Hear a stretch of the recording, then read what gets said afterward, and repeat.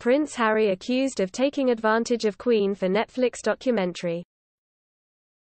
Prince Harry had been accused of taking advantage of the Queen by a royal expert after he visited her last weekend. Prince Harry, 37, flew to the UK to visit the Queen on his way to the Invictus Games in The Hague with Meghan Markle. Harry and Meghan had tea with the monarch after meeting with Prince Charles.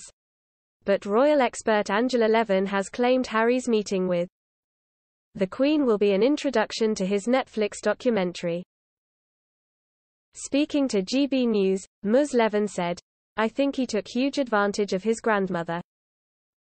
I think she obviously loves him, and although she might be unhappy about his behavior, she does care about him very much indeed.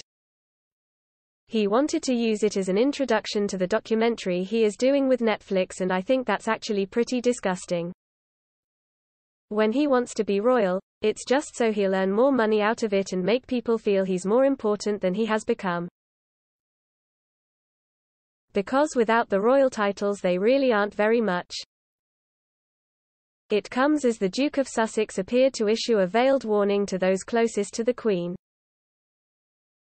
saying he wanted to make sure his grandmother was protected and had the right people around her.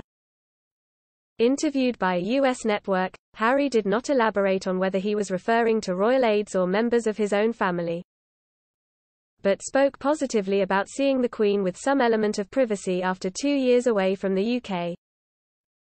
When asked if he missed the Prince of Wales or Duke of Cambridge, Harry, who is in the Netherlands hosting his Invictus Games, sidestepped the question and said he was focused on the competitors and their families.